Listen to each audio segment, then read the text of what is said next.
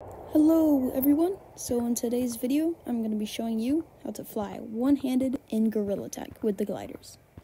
So I prefer the left side of the glider, like handlebar, but you can also go in the middle and the right. I prefer the left side because you can make tighter turns, like turning the actual leaf on its side, because that will make you turn, or you could just fly like that.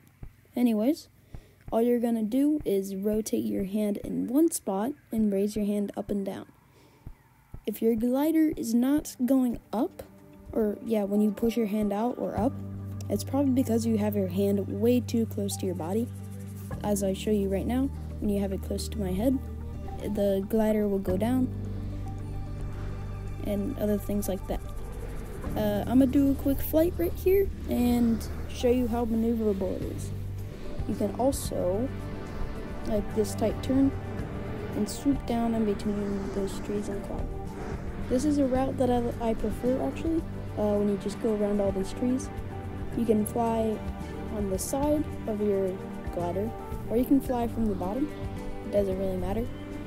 And you can also grab onto zip lines when you fly one-handed, and also these ropes. I tried to do it here, but I missed. Anyways, we're gonna get one final flight in, and then we are going to end the video because it's getting kind of long for a minute and 50 seconds. Just to end it off here, I hope you enjoyed. I hope you found this useful, and have a great day. Make sure to like and subscribe as it helps me grow.